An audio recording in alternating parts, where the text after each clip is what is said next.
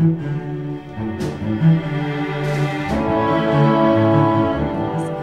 name is Roberta Schaefer, and I'm the president of the Research Bureau. We'd really like to express our gratitude to WPI for hosting today's forum and to bring greetings from the university. Please welcome Jeff Solomon, who's the executive vice president of WPI. Jeff?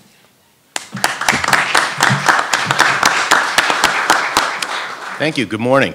Very pleased that WPI is able to host this very important discussion on improving Worcester's competitiveness for attracting development. I want to thank Roberta and the Research Bureau for setting the session up, and the panelists for taking time out of their very busy schedule to participate today. Economic development has been something that's really been integral to WPI's mission and founding for nearly 150 years. We were founded in part to provide a skilled workforce to support competitiveness in Worcester. And I think that our commitment to economic development and Worcester's growth and success has never been stronger than today, and I just want to give a couple of examples of that. So this academic year, we graduated over 1,500 students in the very important STEM fields, providing much-needed engineers and scientists to support local and national businesses. We have created a very robust technology transfer office here on campus to help commercialize faculty research, and excuse me, one of the things that we really feel strongly about is industry and academia need to partner together to create jobs. In 2010, under Mark's leadership, we created a School of Business to develop innovative and entrepreneurial leaders, really with a lot of interaction with local business community. At Gateway Park, we've invested over $125 million, creating that mixed-use, predominantly life science park to foster connections between WPI and business. And the goal there is job creation and improving the tax base in Worcester. Our first building houses MBI, and I saw Kevin O'Sullivan here, business, a life sciences incubator that helps spawn companies. And we've also been able to use some of our own lab space in that building to help when some companies got a little bit big, like Blue Sky, and we're also able to help incubate RXI a few years ago. The second building at Gateway Park is home to a new venture at WPI known as the Biomanufacturing Education and Training Center, and it's providing customized workforce development solutions to businesses. We understand there's a growing need in this area and in Massachusetts for trained workforce in the life sciences, and this venture is helping us provide that. And I do want to make a comment or two on Gateway Park because this is something that WPI alone can't and could not be able to do. It required a very significant effort from a number of people. I see Tim over here. Tim has been a wonderful partner representing the city on master planning and permitting aspects of the park. We benefited greatly from federal, state, and local support for such things as infrastructure improvements, low-cost loans, tax credits, grants for cleanup and construction. There's been a significant investment by the private sector, O'Connell Development Group, in building the second building down there. So absent this type of level of commitment from all different parts of local government, private, public, I just don't think we'd be able to be as successful there. So I hope that this is a good segue into some of the things that the panel will be discussing, and really looking forward to the discussion this morning. So thank you and welcome. Roberta?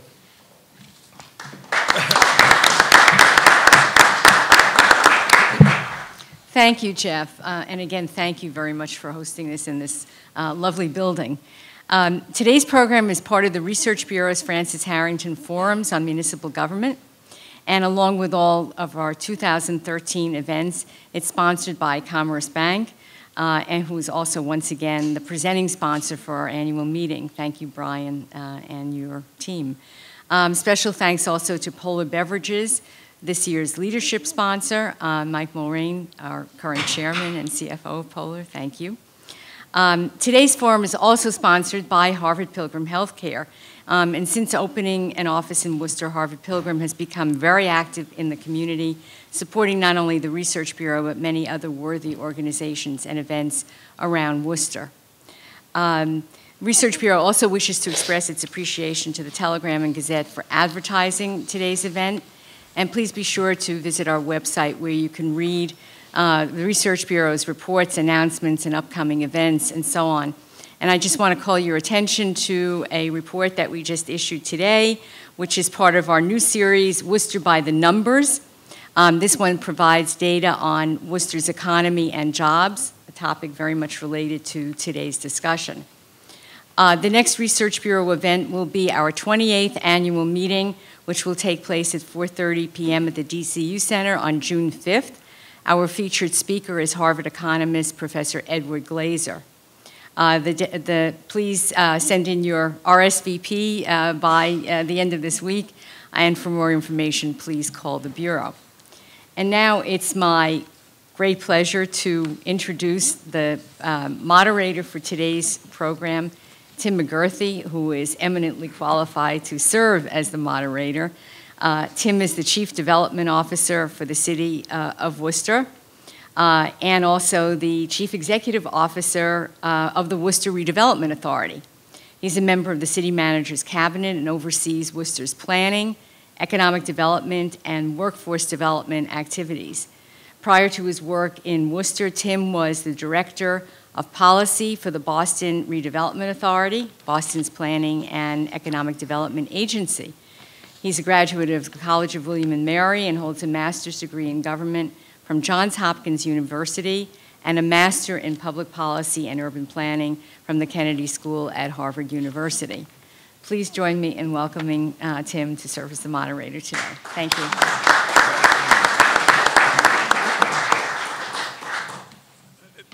Thanks very much, Roberta. And I want to thank the Research Bureau for putting out this forum.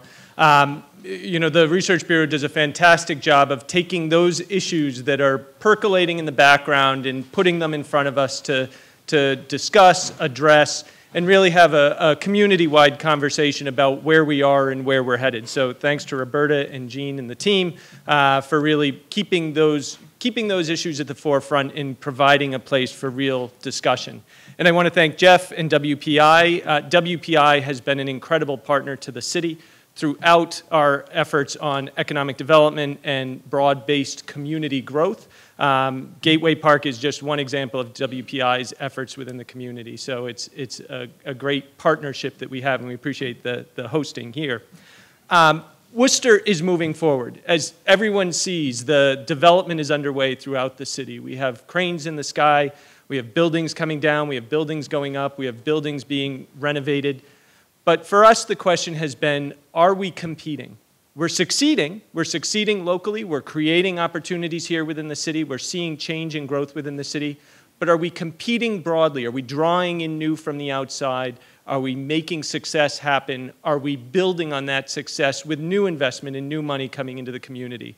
And so we're very lucky to have what I think is probably the best panel we could possibly have around the region, throughout New England, to talk about this issue. The experts, not just from a real estate side where we've seen great success, but from a business side, what is it that makes businesses choose and decide on where they locate and how they expand?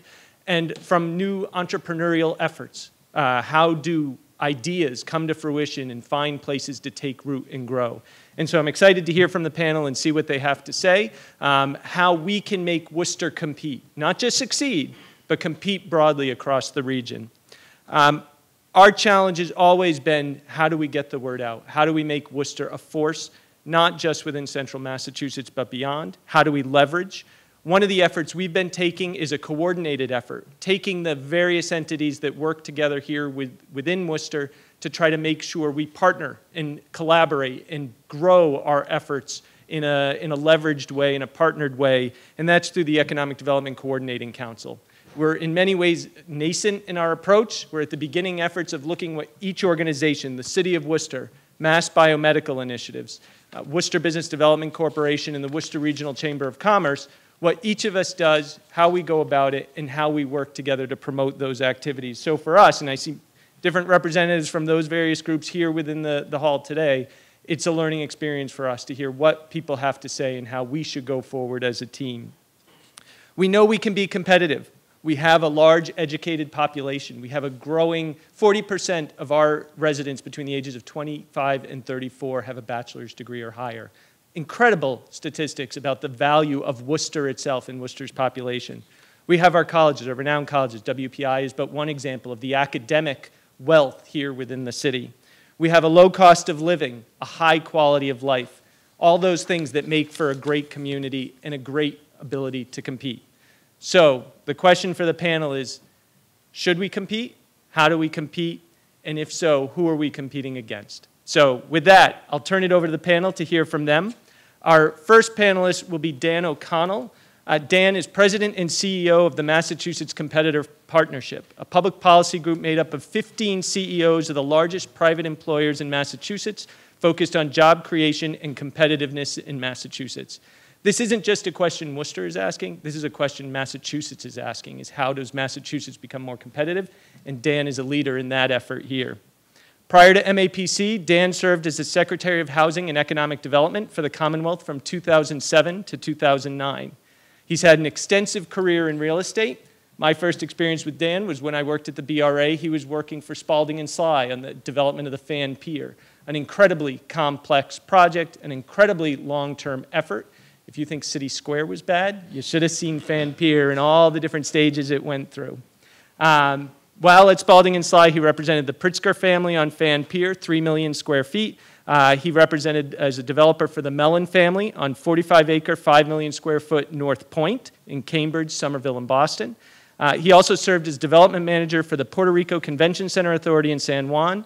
He was executive director of the Mass Industrial Finance Agency, now Mass Development, a key player in development here within the city of Worcester. And he was a real estate attorney in the Boston and Washington firm of Gadsby and Hanna, where he served as managing partner. And importantly, with everything going on, Dan was the first chief of staff with Congressman Ed Markey. So with that, I'll turn it over to Dan to talk about competitiveness and real estate.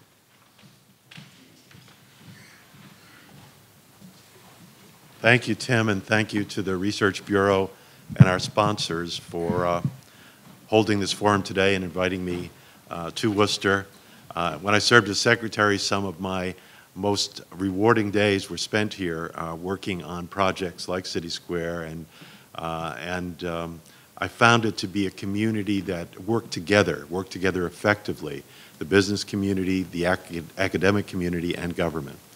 So I'm going to talk about enhancing competition here. It's a focal point of the effort of my group, a little more about Mass Competitive Partnership, CEOs of 15 of the largest employers, about 130,000 jobs in the state, 700,000 jobs worldwide. EMC, Joe Tucci is one that has quite a presence in this part of the state. We have Mass Mutual from Springfield. We are a statewide organization. We try not to be Boston-centric, and I think we're successful a lot of the time in doing that. And so we want to see prosperity throughout the state, job creation throughout the state. And we've been working on what are our strengths, what do we sell as we go around the world. I was in Ireland last week with the governor and Senate president, and one of the things we sell around the world is our talent. Our phenomenal educational institutions and the talent they produce. Many of those individuals stay in the state, stay in the region. Others go back to their home countries, so we've got this alumni network all around the world. And by connecting with them, I think we can expose our strengths to world markets as well. I was with Larry Summers, former Treasury Secretary and former president of Harvard, at the boardroom of the Federal Reserve Bank. And Larry was giving his prognostications about the future of Massachusetts, statewide again, not Boston-focused. And Larry was pretty optimistic, and Larry's not always optimistic, so I was pleased to see this. And he made a comment that really hit home with me. He said, if Boston and Cambridge were to fall into the sea, and with global warming, it well might happen, we would still be one of the great university and research centers of the world here in Massachusetts. And Larry was talking about Worcester when he talked about that. 13 colleges and universities, all turning out top-notch graduates, all integrating very effectively, I think, into the business community. I think that is one of our key strengths. In 2007, when I was working for the governor, I had the pleasure to go along to a trip to China, the first trade mission the governor took to Beijing and Shanghai. And Craig Mello from UMass Medical was with us on that trip. I sat next to Craig on the plane. I've never had a long flight go so quickly. Talk about not only a bright scientist, but a true man of many interests. And we got to Beijing and we went to Tsinghua University. And Greg was scheduled to give a lecture there on the second day of the trip. And about 4 hours before he was scheduled to give the lecture, I walked by a classroom which was packed. People sitting on the steps, standing room only. And I said, is someone else famous going to be here today to give a lecture? And they said, no, they wanted to get a seat for Craig's lecture. 4 hours before the time he was going to issue it. Well, there's an emissary to the world from Worcester, and someone who has incredible respect. And it builds on the great biotech center, Kevin O'Sullivan's work in putting Worcester on the map. When I was back at the Mass Industrial Finance Agency, I'm proud to say we provided one of the first $1 million grants to get the biotech research facility off the ground here. And the strength of that facility will continue to grow in Worcester. I think that as you look at the future, look again to our strengths. And it goes not only from the university level, but I see that Dr. Gail Carberry is here. I visited Quinsigamond. It is one of the most vital and active of the community colleges. I've visited most all of them around the state at this point. She is using those buildings 7 days a week, 16 hours a day. The largest graduating class in history is about to graduate tomorrow. The campus is opening a downtown location for healthcare careers to be better in sync with Mass College of Pharmacy and Worcester State. That level of cooperation, that spirit of cooperation serves the area very, very well. I think that Worcester is well positioned to hold on to the millennials. And the key is to hold on to the graduates, to the ones where people we educate, not just in the state, but regionally within the state. Although housing costs have come up as prosperity has spread throughout the Central Mass area, they're still a relative bargain.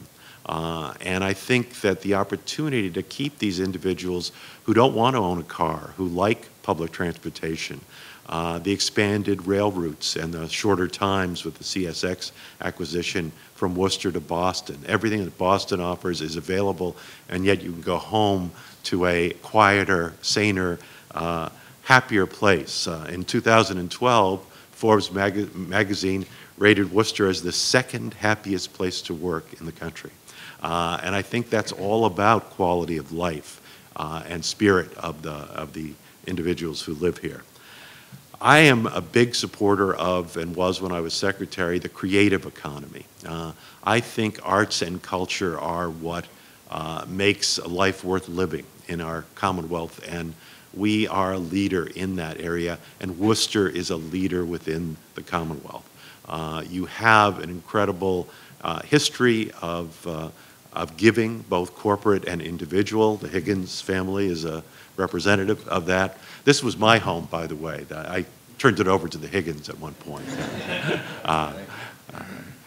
And I think that history of arts and culture and the concerts that are going on, the Hanover Theater restoration and all the activities that happen there, that's all a magnet for the talent that is the key to Worcester's future and our state's future.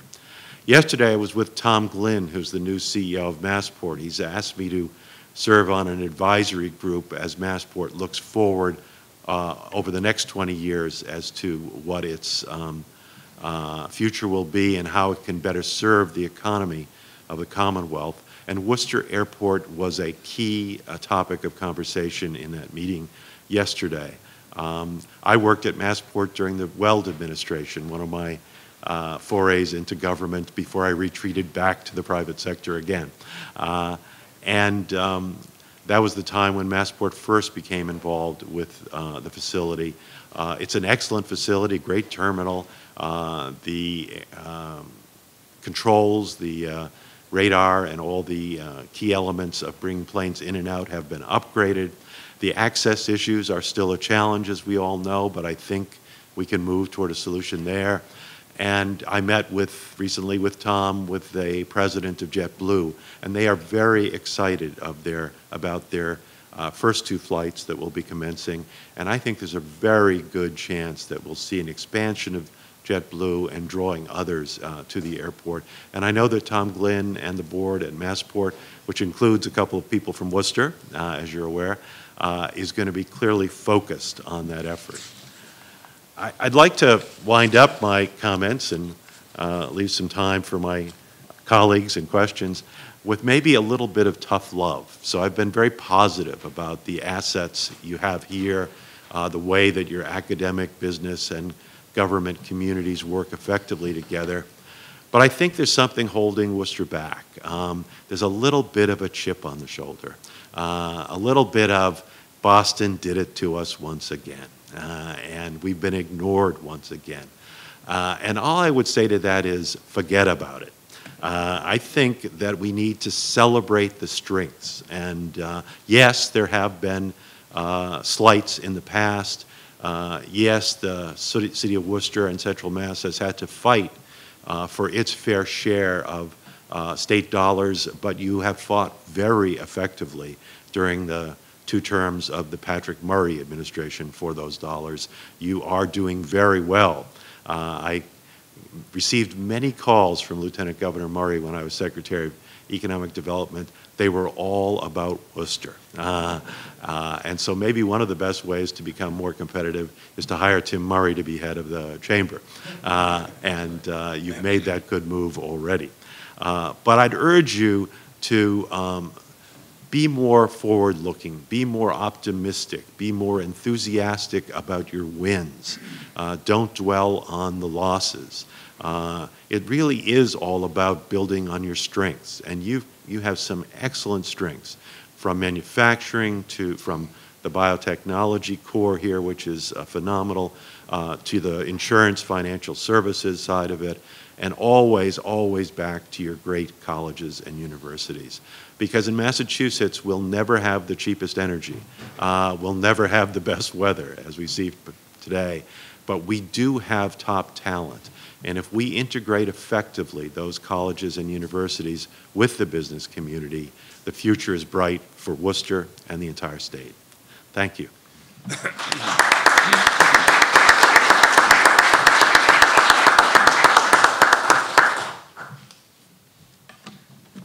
Just like a Bostonian, we invite him out here and he tells us to get over it.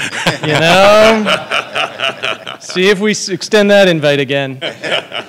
No, thank you, Dan. Our next speaker is David Begelford, who is the head of NAIOP, Massachusetts. And as I was sitting there, I realized David was also involved in FanPeer in many ways. The time of that project, the big debate was the role of the public sector and the private sector. And David was a staunch advocate for the public's need to invest in infrastructure necessary to make development grow. And that, I think, basically led to the District Improvement Financing Program, which is what we used here in Worcester to make City Square happen. So David's been a part of that project, too. NAIOP Massachusetts is a commercial real estate development association representing the industry through its legislative affairs, educational programs, and its continual outreach into the critical issues of business development. I don't think it's any exaggeration to say David is probably the most important advocate for the real estate industry here in Massachusetts. You don't see anyone more involved and more present in the discussions over the future of construction, the future of real estate, other than David. NAIOP represents the interests of companies involved with the development, investment, and ownership of office, industrial, retail, mixed-use, and institutional properties. He serves on the board of a number of civic and charitable organizations and on many state regulatory and policy advisory committees. Previously, he was the president of the Ivor Company, a commercial real estate development company that built office and R&D properties in Eastern Mass. So we're pleased to have David come here, as long as he doesn't tell us to get over it.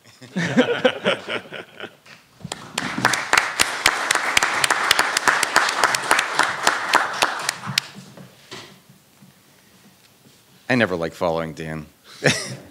It's worse, though, to follow the governor. That is, I think, clearly an issue. Again, I want to thank the Research Bureau for having me and all of you to be here. It's nice to be back to my roots. I went to Clark University, just down the street, a small college down there. And so that was a number of years ago, and it was a direct route from my undergraduate degree in organic chemistry and philosophy that certainly led me to my job today. So I just want to mention that. Make sure you tell your kids they can plan all they want, but you never know where life takes you. Also, I very appreciate the call out for our work that we do at NAOP. The DIF, which we actually wrote the law and helped get it passed. So you can either thank or berate me for having that tool. We'll see how that all works out in the end. But I think it was a very effective tool. And again, it shows that you need to have public policy match up with the demands and the needs of the business community. And where they do, you get results. And I think that's very key. I guess the concept has always been traditionally, from the movie, if you build it, they will come. The concept is if we can, get some construction going, if we can build some office buildings, if we can get some R&D facilities, we will be able to get those businesses to come wherever it is, whether it's here or anywhere across the country. And I'm here to say that I don't believe that that's the case. Not to say that you don't need buildings, but today it really comes down to the demand side of the equation. It clearly is on the demand side. You need to be able to have the businesses. You need to have the growth.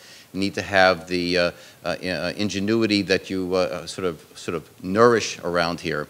And so I want to talk a little bit about, I'm going to talk about real estate, but I really feel that I need to talk about sort of starting off where Dan was finishing, and that is the whole issue about the skilled workforce. Because I believe that the skilled talent today is sort of the honey for the bees. And I was talking before the program started, and when you go back in time for Worcester, a lot of the schools that developed here, like WPI, were really servicing the manufacturing sector that was the roots, of Worcester. This was a true collaboration. And I think that's the model of the past that we need to take another look at and have going forward to the future. I think it is going to be the very key, and certainly Worcester is well positioned with the colleges and universities that it has. What I do think, though, is that there is not the kind of collaboration that we could have. I don't think that we necessarily have, and I think WPI might be, an exception to the rule to some degree, but if you take a look at the colleges and universities here, as well across the state, other than like MIT, and maybe you look at some Northeastern, certainly MIT is the gold standard, where you really have a university that is producing new concepts, new jobs, the talent. It is really part of the economic development engine. And I think that we need to get that tie between the colleges and universities and economic development, which then gets you back to the whole issue of talent and the skills that are necessary for the businesses today. So I do think that one of the key things is to be focusing on the existing business demand that you have. It's always more difficult to attract something new as opposed to nourish and try to grow what you have here. And what we're finding out is that, which is a real surprise to me, that in an economy that is doing better than most others around the country, we still have unemployment, and unemployment across the board, different age group, demographics, education. Yet, along with that, we have businesses that have jobs that are open that they cannot get filled. And we're not talking about, the top levels, and it's very hard to find, that PhD with 3 different degrees and whatever. We're talking across the board from manufacturing skills, which are now much more high-tech, all the way up to, the higher levels. So there is still a mismatch with our talent that we have here and the jobs that are out there. And I think one of the things that I would love to leave you with here is that there needs to be a lot more collaboration with the business community and the universities and colleges that we have here. I know the college universities today are not just sitting in the ivory tower and saying, it's important that we get people out there who are well-rounded, who have good interests and degrees, and it's wonderful. But the bottom line is, especially with an education that's costing over $200,000, there's certain expectation that when you get out, you're going to have a job.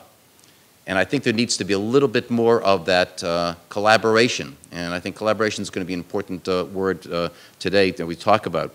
So I want to go also beyond that and talk about some collaboration, some suggestions. I think regionally, you need to be more collaborative. I think that Worcester is a lot to sell here, but I think the best way to sell Worcester is to sell the region, because there's an awful lot that can be value added by not just Worcester, but also the surrounding cities and towns. And I think you need to take a look at it in that way. I think that, again, working on your strengths, which are here, with the higher ed, with the sort of life sciences, you have good solid infrastructure as far as lower cost. There's always those opportunities. But again, I think what it's going to come into is taking a look at those resources that you do have and trying to put them on steroids a bit. In Worcester itself, and I did a little bit of surveying of people who have worked in the area, who have come here, and some of the comments that I've had that come out of there is that there seems to be more of a need of more of an important one point of contact, someone you go to who can be a decision maker. It's a little bit diverse, a little dispersed, that is, on the decision-making powers. As far as a number of the economic development players, I understand that there's a coordinating council that's forming up. One of the criticisms I heard is you have a lot of organizations here, but there isn't the collaboration, so you're not sure where to go. It's a little muddled, and I think that's going to be important for you to go to have some clarity here amongst the groups that are working towards the same end. But also, I think you're going to need to really have someone you can go to, one person who can be able to walk you through and help you get through the whole process as you go through this. So partnerships, I think, as I said, are going to be an important element here. And of all the partnerships, as I mentioned, I think the universities, because you have such a concentration here, are the keys to work with going forward. So I think also, besides the idea of taking a look and matching up the job training, with the college, with the businesses that are here, I think you also have opportunities here of being able to grow licensing opportunities, ideas that can come out of the college universities here, and give a little bit more of some assistance. When I went on the trade mission, we were talking about trade missions with the governor, I went to Israel. And if you ever want to take a look where they have mastered the idea of ideas and licensing, the state of Israel gets involved in there and really tries to enable each college and university that's there, not just the Technion, which is the MIT of Israel, but all of them, and sort of say, ideas are going to spring out of these places. Let's figure out how we can be able to take these and actually work these into jobs, into new businesses, into new ideas. And to do that, you really need to have someone there who understands that process of working on the business side, but also working on the university side. It's not an automatic match. There are different, I'm not quite sure it's a right brain, left brain thing, but there certainly are different ways of looking at the world. You need to somehow bridge that and bring them together. And I think of all the places in the state, this is one of the places where you can really do that and accomplish it well. Because as you develop a strong talent base in particular industries, as I mentioned before to someone, it used to be you move your business close to the pillow of the CEO. Right now, you move your business where you can have a steady flow of talent for your particular business. And the poster child I always like to talk about is Meditech. Meditech that moved down towards Fall River. And they went there because, not just there was a piece of land, there's a lot of land everywhere, but because of the relationship of the community college and UMass Dartmouth, that committed themselves to being able to produce kind of skills that were very specific and appropriate to Meditech. That gave them the confidence to being able to open up facilities there and grow their business. You have that same kind of opportunity. As I said, the honey is those skilled talents which you have here. Some of them you're going to lose, some of them you're going to keep.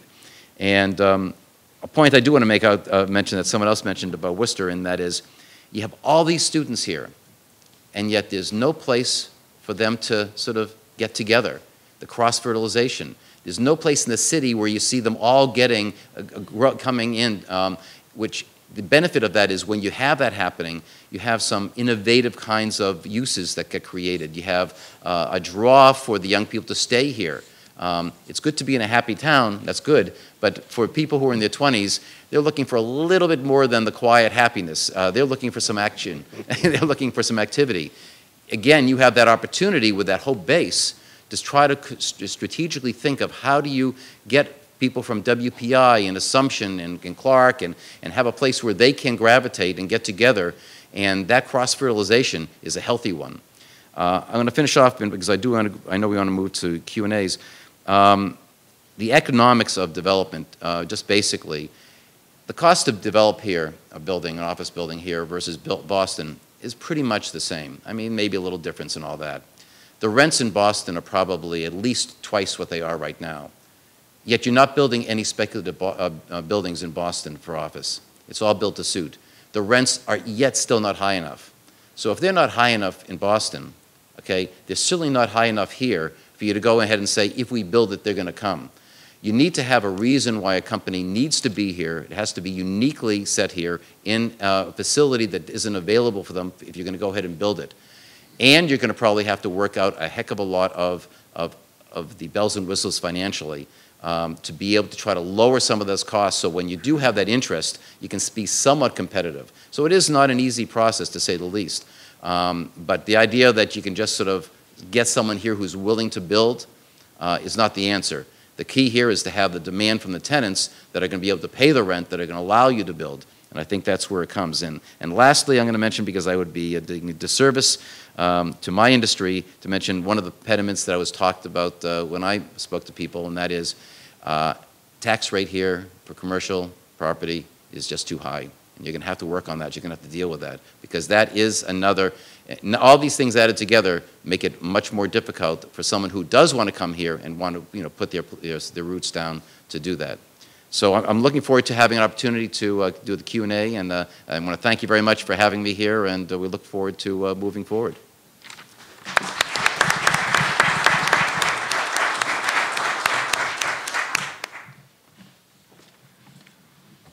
Thanks, David. Ending on a tax rate is definitely a high. So I do want to point out one thing as we turn to our next speaker that David said, which is the comment about the licensing opportunities. And that's something that I think Worcester's colleges and universities have been embracing more and more, is the opportunities inherent in the research going on. I was at an event last night at UMass Medical School where we were hosting with the medical school the Medical Device Group, which is the statewide organization of those involved in medical development group, which is a statewide organization of those involved with medical devices primarily. But one of the comments, and Jim Leary is here from UMass Medical School, that was made is that UMass, and Jim, correct me if I'm wrong, has about $45 million annually in licensing that starts to come out. So that's an incredible figure. And that's basically turning the ideas circulating here within the Worcester research arm into on-the-ground development opportunities. And our next topic and our next speaker is Mark Rice from WPI's School of Business, the Dean of the WPI School of Business, who's going to talk about how we grow ideas into companies, or how we grow businesses here within the city. As mentioned, Mark is Dean of WPI's School of Business. He's the Harry G. Stoddard Endowed Professor in Management, a recent transplant from Albany, New York, Rensselaer. His research on corporate innovation and entrepreneurship has been published in numerous acclaimed academic and practitioner journals. He's co-author of Radical Innovation, How Mature Companies Can Outsmart Upstarts, published by Harvard Business Press. He's in high demand for consulting, speaking, and training services for a wide range of technology-intensive companies, including EMC, Fidelity, IBM, Intel, and many others. Here in WPI, a key critical element he's brought forward is the push to create research on incubation of new ventures and startups, and establish enterprise connecting teaching to the practice here within the economy. So with that, Dean Rice.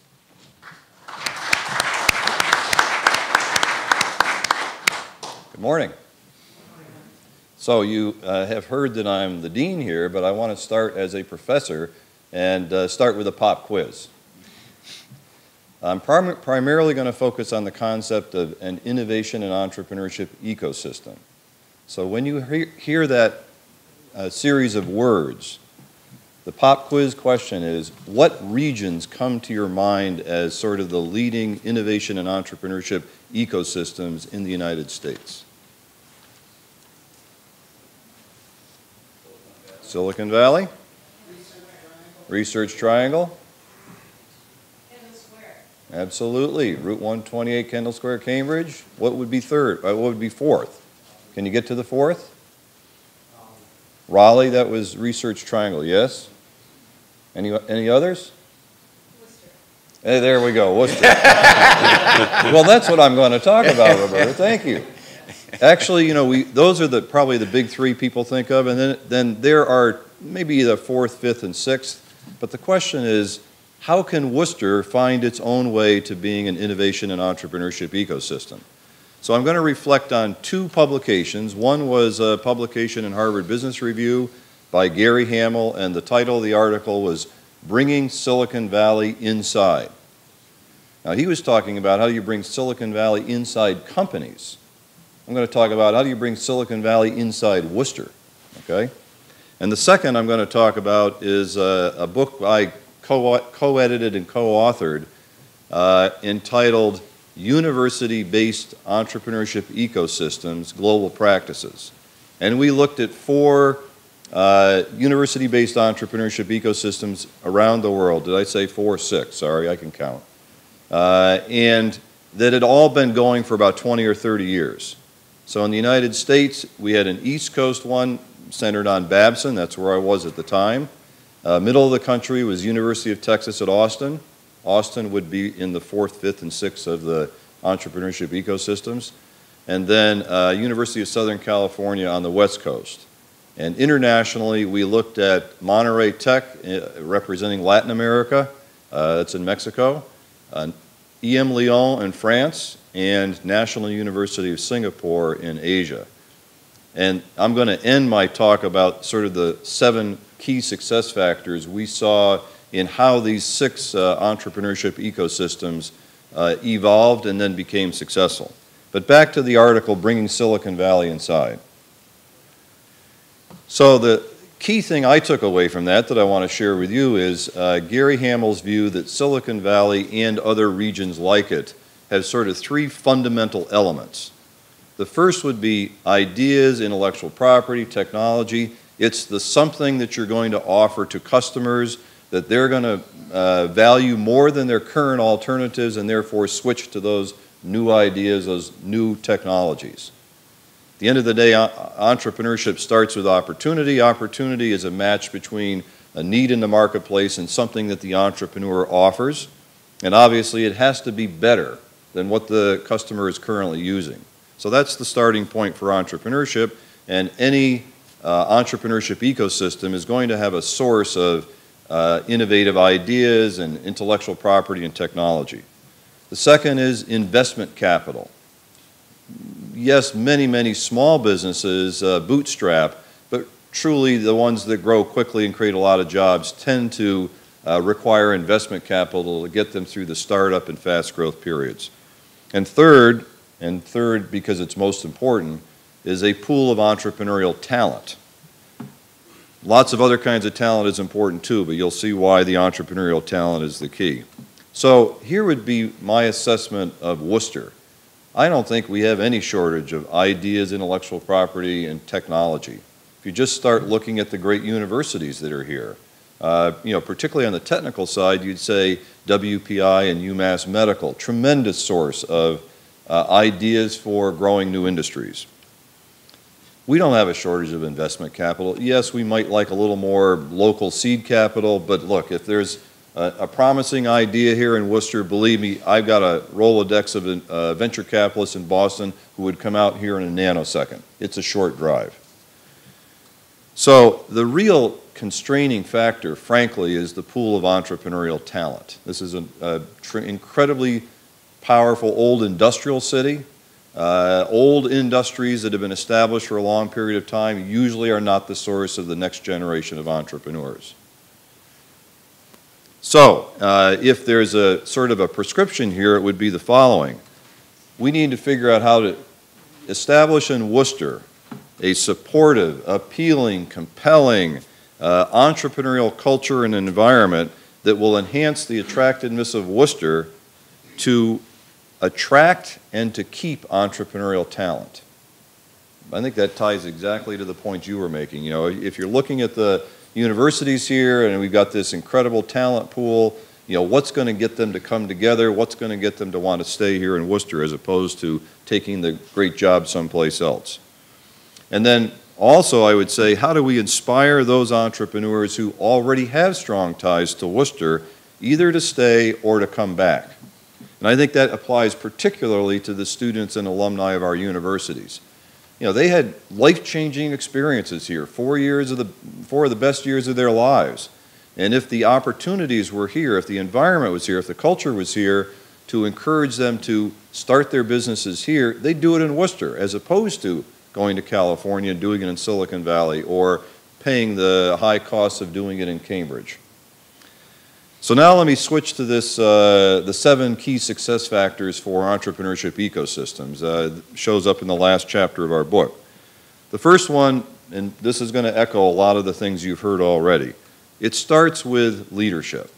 And we're going to start with senior leadership, and that means the leaders in the business community, in government, and in academia. And how do those leaders come together, work together, so that you end up getting the leverage of that collaboration and that cooperation? The second is you also need the strong leadership at the programmatic level. So when you look at ecosystems, there's a whole collection of things that have to happen, and there are leaders in each of those organizations. So whether it's an incubator or it's a venture forum or it's the Chamber of Commerce, you need leaders at that level as well. The third is you got to be in it for the long haul. This is not a 1 or 2 or 3 year kind of activity. By the way, it's not centuries. It is decades, though. You know, when we looked at these 6 case studies around the world, each of them had been evolving their ecosystems over a 20 to 30 year period of time. Success factor 4, the commitment of substantial financial resources. Here I'm not talking about investment capital for the companies. I'm talking about the investment of the community in this entrepreneurship ecosystem, the infrastructure that supports those entrepreneurs. By the way, at the end of the day, no matter what you do, entrepreneurship is a low probability of success activity. Talk to your venture capital buddies. You know, they look at 100 deals to invest in one. If they have a portfolio of 10, they're lucky if 1 or 2 of them really makes it. So it's a 1 in 1,000 kind of thing. By the way, lots of them will survive and be successful small businesses, but not give a big return to the venture capitalists. So it's not about they all fail, it's about the level of success they achieve. But the point here is, if you have the infrastructure to support the entrepreneurs, what you're really doing is increasing their probability of success. And every little bit of improvement in that produces a big return on investment. The fifth factor is a continuing commitment to innovation. The world's changing very fast. You can't put something in place today and expect it's going to be useful for the next 2 decades. You have to continue to innovate and continue to invest. Sixth factor, an appropriate organizational infrastructure. And in the book, we have a table of, I don't know, about 20 different elements of an entrepreneurship ecosystem. And the amazing part was in all 6 of these ecosystems around the world, there was about a 90% overlap in what they were doing to create an entrepreneurship ecosystem. So at the end of the day, you've got to get the elements, but then you've got to get the coordinating and communicating infrastructure so that you get the leverage from all these parts. The sum has to be more than, the whole has to be more than the sum of the parts. And finally, I'd say the level of commitment of human and financial resources over a period of time has to be significant enough that you can achieve sustainability. There's a critical mass issue here. If you don't get to a certain threshold, you got a whole lot of people working like crazy and it just never really comes together. And I think Worcester's a little bit in that position. We've got a lot of really good parts here and really good people. And we're, in a sense, on the verge. But if we can just figure out how to get over the hump and create that sustained commitment, that sustainability of an entrepreneurship ecosystem, I think that's going to be a very important start. At the end of the day, though, it does come down to entrepreneurial talent. And the best way we're going to get that is not by sucking people out of Silicon Valley. They're not coming. The best way we're going to do it is to take our homegrown talent and make it so attractive that it stays here, or if they are alumni, they come back here because they have such strong ties to the place where they went to college. So with that, I want to congratulate you on passing the pop quiz and turn the floor back to Tim.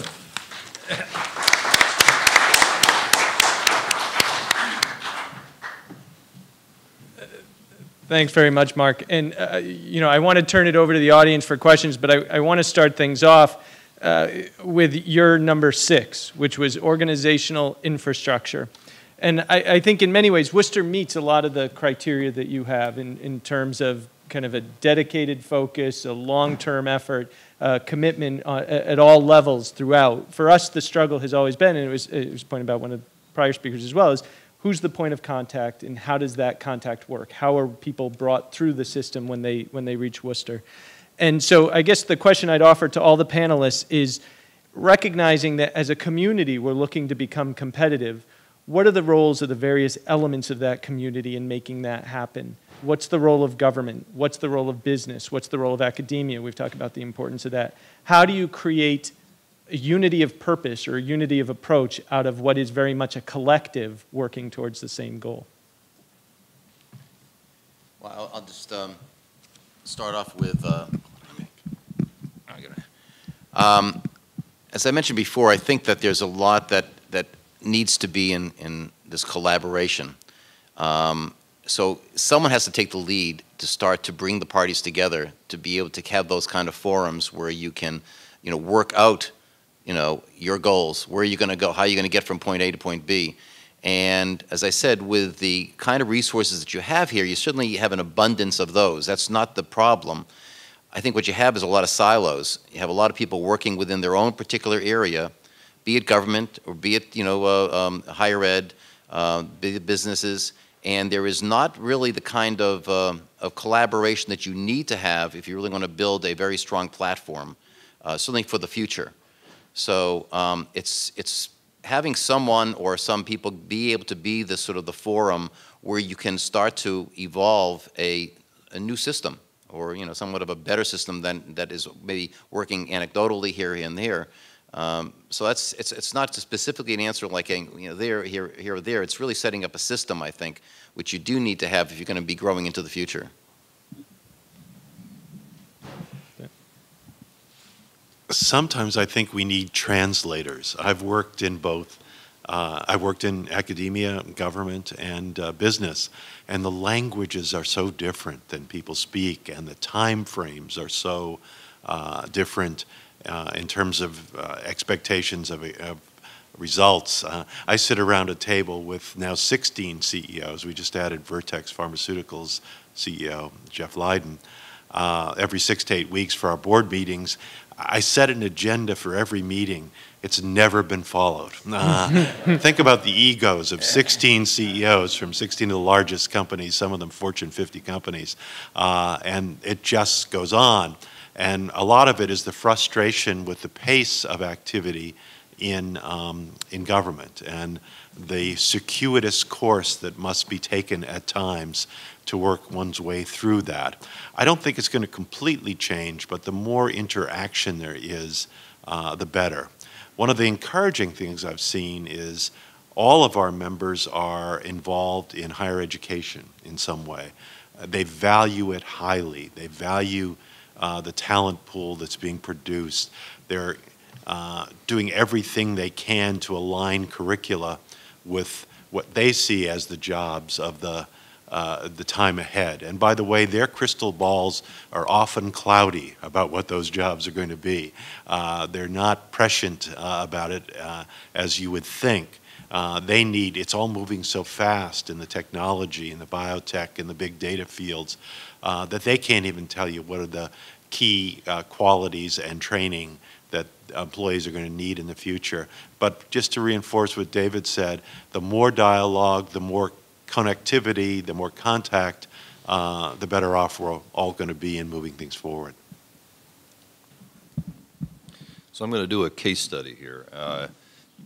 First of all, I'm going to tell you that I'm not going to do the case study of the other Polytechnic Institute. That's my alma mater, and I don't refer to it by name when I'm at Worcester Polytechnic Institute. I think Tim mentioned something about it in the introduction. But I will tell you that Troy, New York makes Worcester look really good. Old industrial city, at least we still have some economic vitality, and we have some companies operating here. Troy, New York is pretty much a wasteland when it comes to what we're talking about.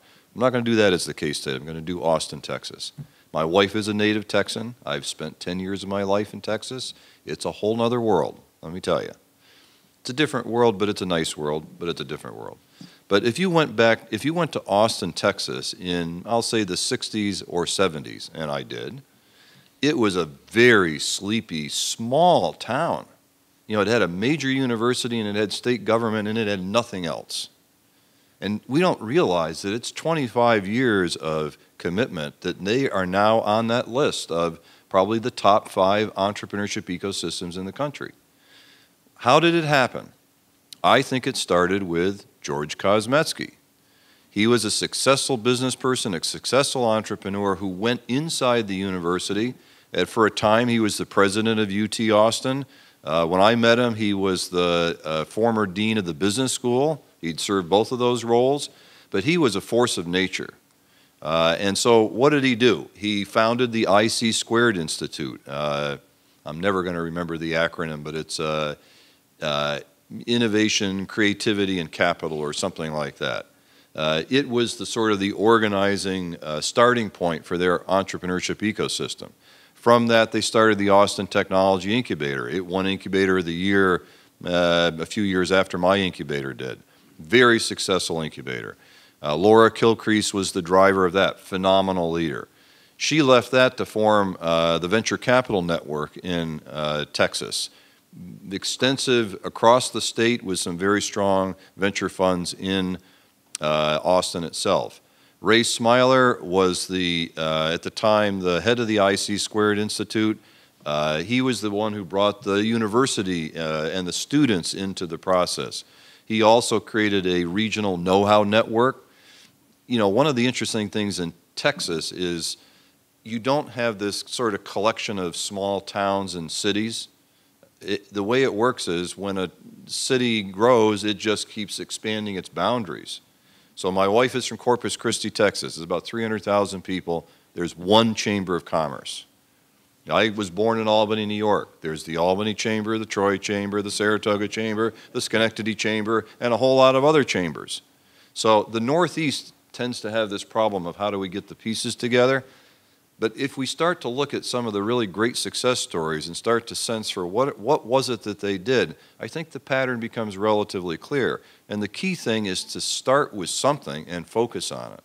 So I'm a big fan of, particularly as a person who has engineering degrees, do the pilot project.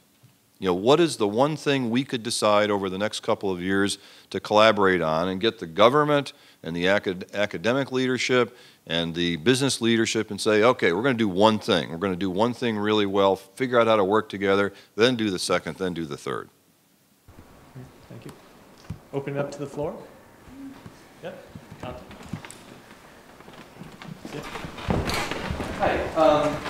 I appreciate the recurring theme coming out tonight about the need to embrace our colleges and to focus on quality of life in order to retain an educated workforce as an approach to economic development.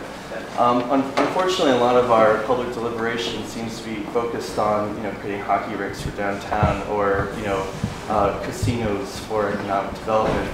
And so I wonder what should that one project be? Do you think, what are some specifics that you guys are thinking about? Should it be through better urban planning practice, walkable cities? Should it be through, the redevelopment of the canal? Should it be through creating a vibrant downtown rich in, creative amenities, cultural amenities, that sort of thing? Is it through embracing locally owned and independent businesses? Just wanted to open up to you guys. But I really liked David's idea about this, creating a place where all the college students can come together and share ideas. I wonder if we could create a discussion about some of these more specifics that we should be focused on, rather than casinos and that sort of thing. I really think you have to be careful about sitting in a room and saying, you know what, this is what we, this is going to be work. This will be great. We should do this, and then that's going to work. I think it has to be much more organic. Especially if you're dealing with, which I think to be, if you want to talk about a project, the idea of being able to create some kind of community for, the younger, college students, graduates, especially, graduates which are, already starting to make a move out. But that really requires working with them and trying to work and establish what comes out of that. I could sort of say, well, you know what, if you put downtown, a facility here which has a good restaurant and has, this and this, and you get some shuttle buses from the colleges, well, that's wonderful, except that's my idea of what is going to work there. I think you need to really do the homework and have to work with the population that you have there and try to figure out what is it going to be that is going to be value added to them. What is going to attract them to stay here, to enjoy, to enjoy the city of Worcester more than just being a campus that they spend their whole, 4 years. So I think it has to be much more of an organic process as opposed to a top-down, because otherwise you end up creating something, and again, that build it and will they come? Well, they don't come, and where did we go wrong on that? By the way, one quick comment, I can't resist it, on Austin. One of the things that happens when you have a business that's coming into Austin, they're met at the airport, usually by someone from, the governor's office or whatever, along with probably 3 deans or college presidents who are meeting with that entrepreneur right off the bat. That relationship is established right from the start. We don't have that here. That, again, is something that Worcester has an opportunity to participate in, but it doesn't have that ability to connect into that whole economic process. Just a quick aside.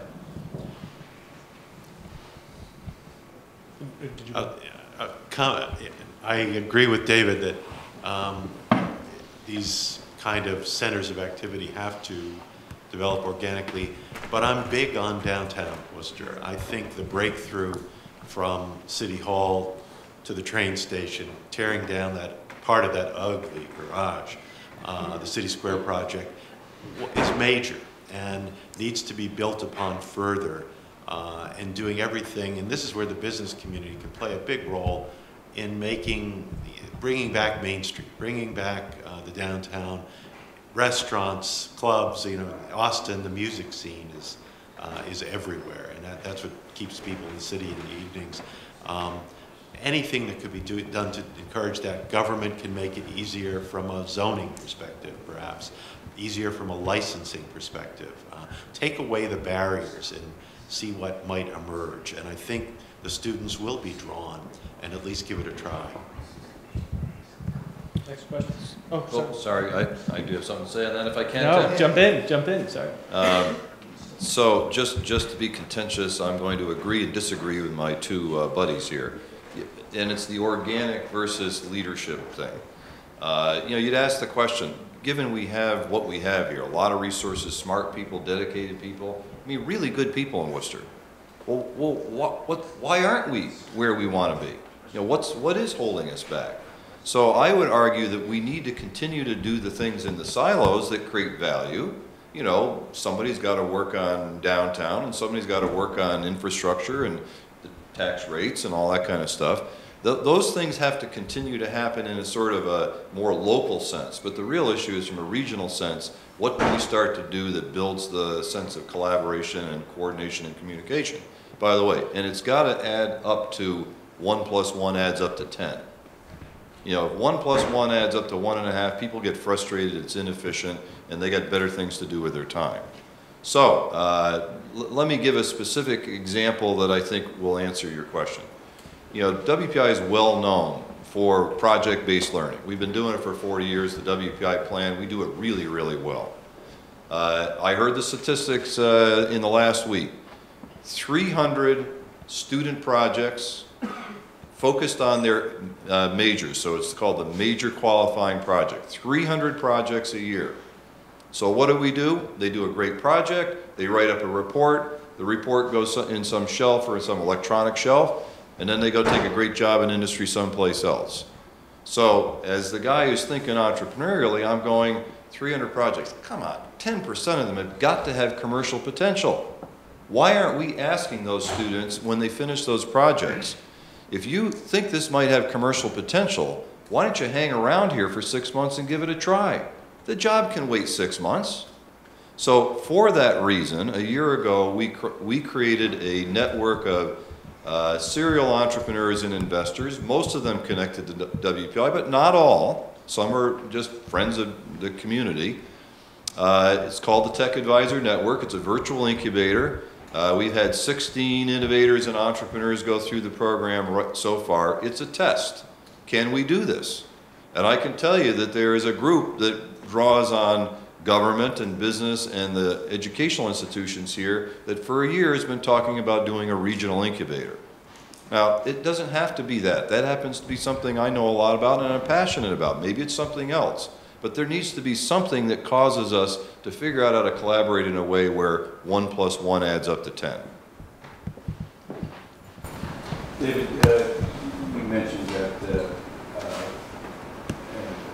I agree with you 100%, that to create demand, that's how you're going to get companies to come here. And creating demand through a workforce where companies want to put their businesses here to be close to that workforce. And we talked about the collaboration with the colleges, but what advice would you give to Worcester about our K through 12? You know, we have an urban school district, and with urban school districts face all sorts of issues, but to get the folks that would tend to maybe live here after they go to high school and college, because they are from here. But, you know, Quinn Sigmund, Gail's doing some wonderful work getting that workforce ready, but she's spending probably the first year teaching people how to read and write. So, you know, that's a big challenge and a big opportunity, but what would you tell Worcester about our K-12? I think that's an excellent question. It used to be that if you were talking about business development, we'd all be talking about tax incentives, we'd all be talking about ease of permitting, and that's really where it's focused. I think this panel here will be wholly supportive of saying probably the most important element in any municipality or any region is education, and it starts right from the bottom, right from K through 12. And if that doesn't start off on the right track, forget everything else. I mean, that is the cornerstone. So I really have, I'm naive. I'm going to come in here and I'm going to ask a question which I don't understand the answer to, so I'll throw it back at you. I understand that there's a school near Clark, as a matter of fact, the Park Cell. University Park. Right, and so they get, it's by lottery, it's all coming from that one particular area, which is, somewhat a depressed area as compared to other parts of Worcester. So there's no great, cream of the crop that they're selecting. And it's a 7th through 12th grade that they go through that. And over the last, 3-4 years that they've had the full graduation group that has gone through the whole system, from what I understand, 100% have gone on to college. Now, I'm confused by something. If that's a system that worked there, why isn't it throughout Worcester? Am I missing something here? And I'm sure that there are a lot of reasons, but I'm seeing in other parts of the state where you have some very innovative schools that are having tremendous results. I don't get it, okay? If you have some answers, why aren't they being applied? Where's the pressure coming from the parents saying, they sort of, I want what they're having kind of thing. So I'm a little confused by it.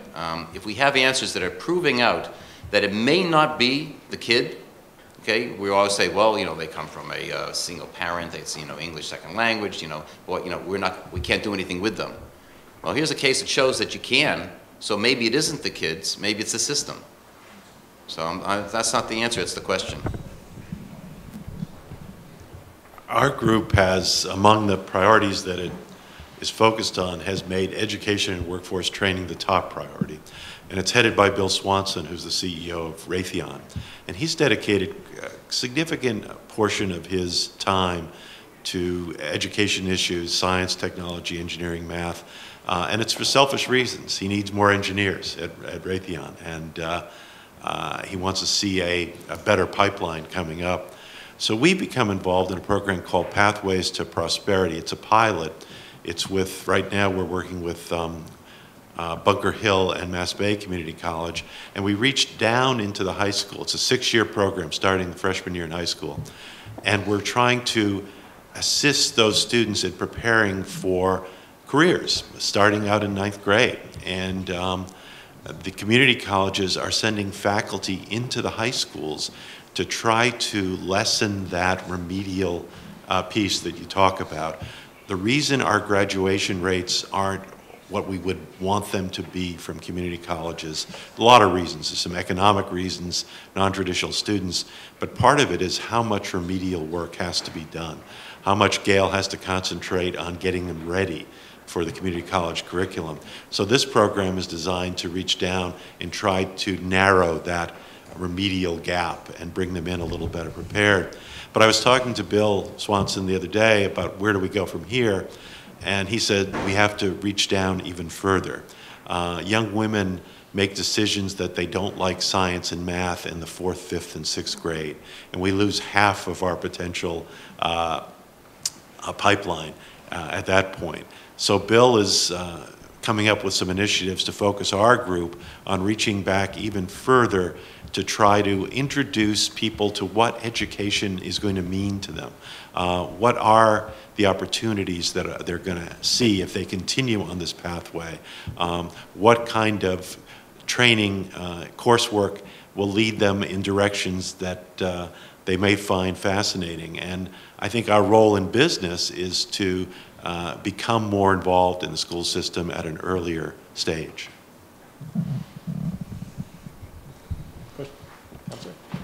I'm not going to ask the question, why put a slots parlor in the middle of Silicon Valley? But I thought you would think a slots parlor in Silicon Valley would be a great idea. I agree, and I think everybody does on paper, that we need much more collaboration and partnership with our academic institutions. But let me just bring it down to the very simple level of the City Council and the political barriers that I think are in place. It has been a contentious issue for many years that all our educational institutions are tax exempt. And it's the bloggers and the letters to the editorial and talk show hosts all dwell on that.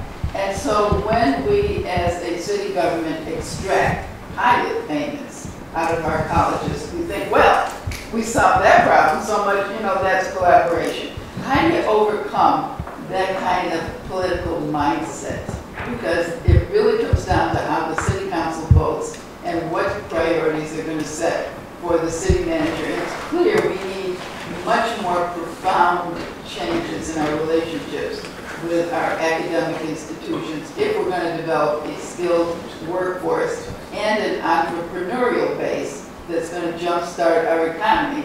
So given the very basic problem of political decision-making and the issues that drive that political decision-making, how do you change the politics of the situation? Okay. Oh, there's an easy one. So since I have, this is probably, I can speculate because I don't know what I'm talking about, okay? But I will say, particularly for my WPI friends that are in this room, that, you know, not being critical, I'm reporting what I've been told. Worcester, its institutions, WPI, tend to live in a bubble. It's sort of an insular, isolated, sort of, for whatever reason. I think there's a lot of history there from what I hear, but I keep saying, this goes to your point about schools that work. Hey, there are regions that work. And so if I were in charge of good government for Massachusetts and had the resources, I'd say take a delegation, not to China and not to Israel, take a delegation to the most successful sort of regional places that are somewhat similar to Worcester. You know, it's not New York City or Chicago, right? But it's the second largest city in New England. Take the team to other places and go ask the questions. You know, what have you done over the last 2 decades that have made Austin so successful, or Raleigh so successful, or you know, Denver, Boulder, you know, that part of the country? You know, it's not Silicon Valley, frankly. You got to go to the places that are more similar to Worcester and say, well, what have you done to be successful? Maybe that opens people's eyes. I don't know. That would be the thing I would do. This town gown issue is, I grew up in East Cambridge, Massachusetts, and it's been an issue all my life there. And in that city, there are 2 fairly wealthy institutions as academic institutions go, so that exacerbates it a bit too. I think where the universities and colleges have failed in helping to solve this political issue of meeting their fair share to support the services is they haven't done enough to talk about what they are doing. And maybe they've been too much in the bubble and haven't reached out to their surrounding communities as much as they should have. Clark's work in the schools, public schools, is an example of the right way to do it.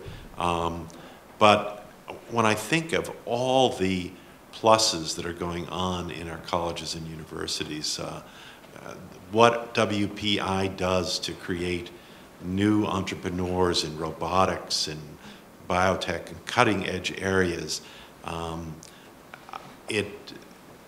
there has to be a way to get that message across and for people to understand that having these institutions as part of the community is good for the sons and daughters of those taxpayers who are paying those property taxes, and that there's real value for Worcester in doing it. So more communication and a little bit of breaking out of the bubble probably by the academic institutions.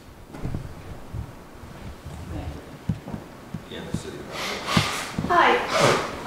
Earlier this month, CEO Magazine, well, there's been a lot of talk today about Texas. CEO Magazine mentioned that Texas was the #1 state to do business in, and Massachusetts was 47th. And a lot of that might have to do with taxes, et cetera, that you've already talked about. But I was wondering if you could make a few observations about how that impacts us. So what should I do is my wife's a Texan? Every place has its pluses and minuses, right? Let me tell you, there's some things in Texas we would not want to have here. You know, very low commitment to education. We have a candidate for a job here who's currently in Texas who says that, you know, it has a phenomenal state university system. They've invested huge amounts of oil revenues in building this great university system. Their governor has declared, forget research, we're going to turn them all into teaching institutions. Nothing wrong with teaching, don't get me wrong, but universities as generators of intellectual property that then become the basis of new companies, come on, you're going to cut that right off? So they have their issues in Texas. I would say, though, that without a doubt, they are full speed ahead, damn the torpedoes, who cares about the environment, who cares about the lower end of the socioeconomic spectrum, they'll figure out how to survive in some way or another. And you know the tax situation, right? There's no state income tax. And do you know that the legislature meets every other year? And the problem with that is that I think is a good thing, okay? So, you know, look, every place has its plus and minus, but clearly Texas is a very strong economy at this point. I think I remember a line from Urban Cowboy, Texas has oil and all that implies. And I think that that revenue stream has been very valuable to making it easier to have the burden on individual taxpayers and corporate taxpayers be less. I see what some of the companies in our organization have located facilities in Texas. And they've located facilities there because of some very strong incentives provided by the state of Texas. But the kind of facilities they're locating there aren't talent-oriented facilities. They're call centers. They're the lower salary, less training positions. Important to have those positions in Massachusetts as well. But when it comes to the need for talent, innovation, development of that new product line, what does big data mean for the future and how can we capture it here? The talent is here, and those kinds of activities are happening here. All of Fidelity's research activities go on in Massachusetts, all of their development of new products. But they do have a facility in Texas, and I've got to tell you about this one. If you have 25 head of cattle on your land, you qualify as an agricultural use. So Ned Johnson, chairman and CEO of Fidelity, bought 25 head of cattle, and they graze around the call center in Texas. Now that's It's a little bit, I think, going a bit far in terms of incentives and distorting the marketplace. Austin is an exception. It's an island in Texas of innovation and entrepreneurial activity, but it's an island. The rest of the state, I think, it would not be a place that we'd be that anxious in relocating to with our families. I think Worcester has a lot more to offer. I just want to point out there are always be careful when you read these surveys. Today you're 47th. Tomorrow in another study you're third. You know, I remember reading that particular study, and that part of the reason that they gave it low was that the governor had proposed increasing taxes for a very major capital expenditure for transportation and education. How do you possibly grade a state based on a proposal as opposed to what is reality? So these are all political, and there's a lot of things behind these studies, and you'll see, I mean, we always love it when we come up on top, but you know, one should be very careful with what you read as far as any kind of surveys that are out there. Sort of like the US, you know, the front of the page, what is it? You know, USA Today, you know, the kind of thing. You know, everyone likes to read those, but there's not a lot of value behind them.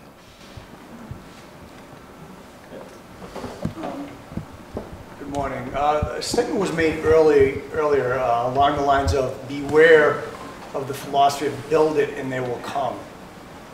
Can any of you elaborate on that, whether you see that happening in Worcester or whether you have examples in other communities of that occurring in a bad way?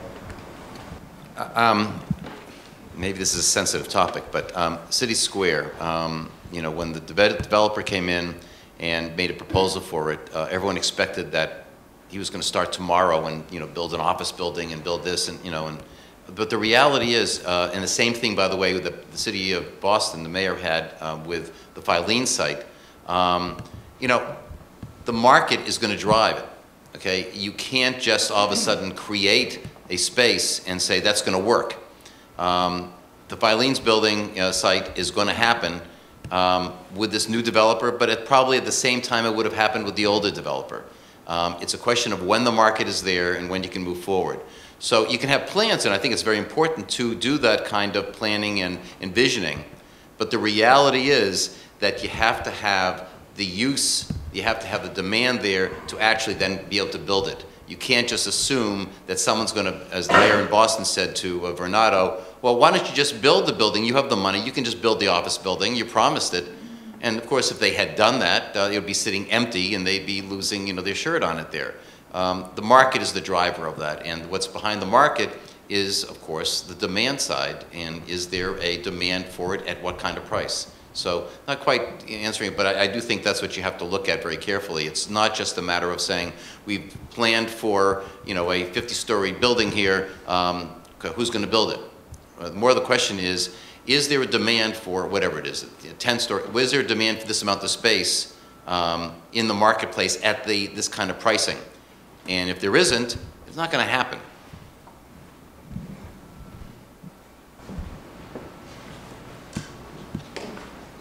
State support for public higher education has been abysmal for more than a decade. The governor stepped up this year in his budget proposal. House stepped up. Not so much the Senate Ways and Means yet.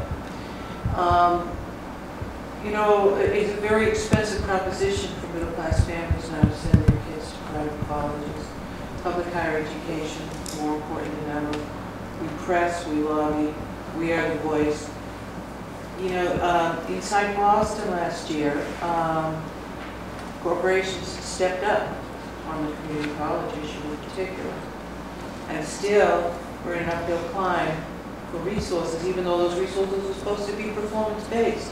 And we've embraced that as presidents. I would be interested in any advice and counsel that I can hear on how to move the needle on that.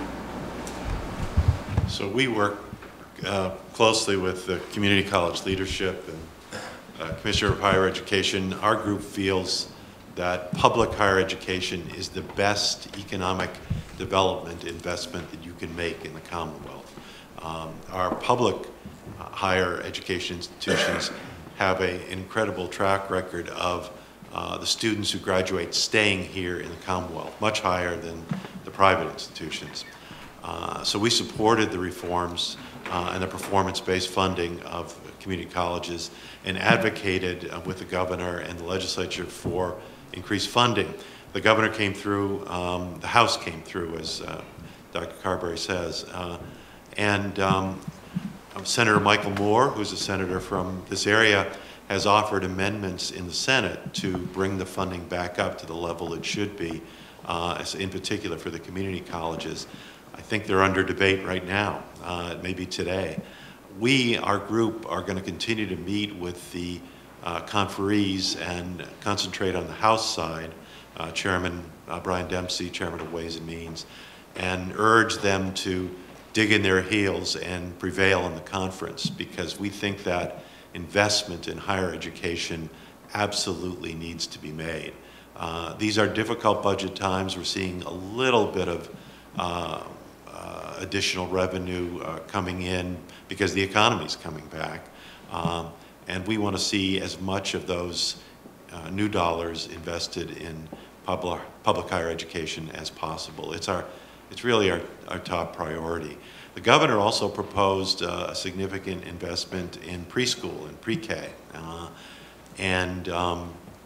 It just, when we had to prioritize the two, we went with the public higher education side of it.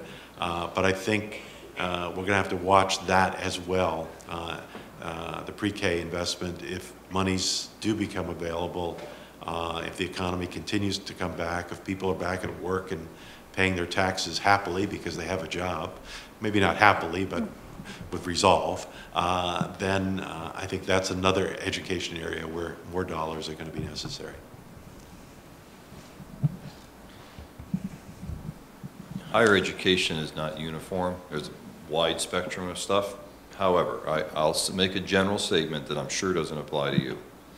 I tell my students all the time that the least well-managed parts of our economy, in no particular order, are government, healthcare, and higher education. So yes, the funding is critical, and it's a sort of a commitment to the most critical resource, the human talent, funding for education. That said, we're all going to have to figure out how to do a better job of where's the real value that we deliver, focus the resources there, make choices about what we don't do because it's low value added activity. One of the conversations we have here is about, think of this as a 4-quadrant matrix where one dimension is strategically important, high value added, and the other is revenue generating. So there's a quadrant where it's strategically important, high value added, and it's revenue generating. Boy, those things ought to get really a lot of focus from the leadership in any of those 3 sectors, by the way, but higher education in particular. How about if it's strategic but it loses you money, creates high value? Well, that's where you make investments because it's critically important. How about where it's not so strategic but it generates resources? Hey, keep it going because it's going to fund those other things. And then there's that quadrant of things that we keep doing because we've done them forever, where they're not strategic, they don't add a lot of value, and they suck cash. I think, as leaders of educational institutions, healthcare institutions, and government, we have to make choices. This goes back to prioritizing. We got to make choices about where do we get the biggest return on investment for the investments we commit. If I could end it with one last question, and Dan, I'm going to violate your rule for a minute, but recognizing we're all appreciative of the Patrick Murray administration. We've had a great relationship with the state under your tenure as secretary and under Greg Bielecki's tenure as secretary since.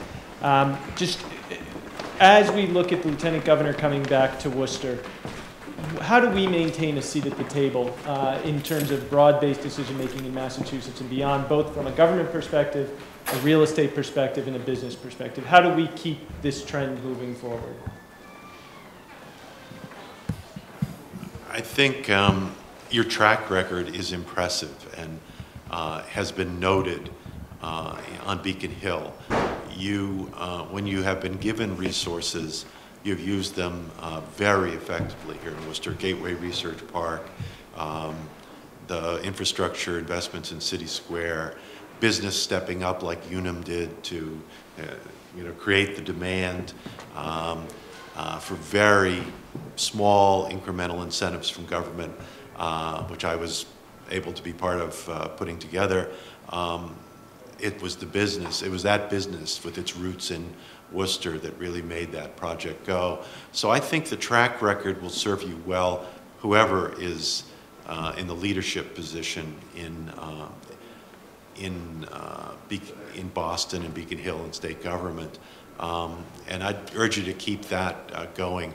The city manager form of government works here. It works very well in Springfield. The long tenure of Mike O'Brien, a good relationship with the council and the mayors. That too is noted, and I think makes it more likely that the pipeline will continue to flow in Worcester's direction because of how effectively you've used the resources that have been made available. I think you got to be prepared to do more with less.